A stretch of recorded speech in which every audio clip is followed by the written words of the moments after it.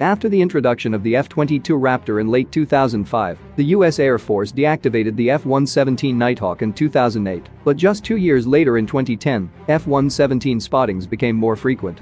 Actually, what you don't know is that the F-117s were never retired at all, they were put on a status where they could be called back to service if needed.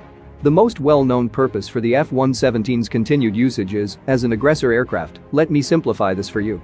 Look, the F-117 has a lower RCS than the B-2 stealth bomber and the F-22 Raptor, and therefore they're now being used as the enemy in training exercises with current frontline US Air Force aircraft, like the F-15s and F-16s.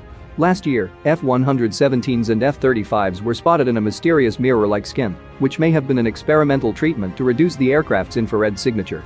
The F-117s have also taken part in red flag exercises, and the US Air Force has also acknowledged that they're still flying, as it didn't make sense to deny it with all the sightings of the jet.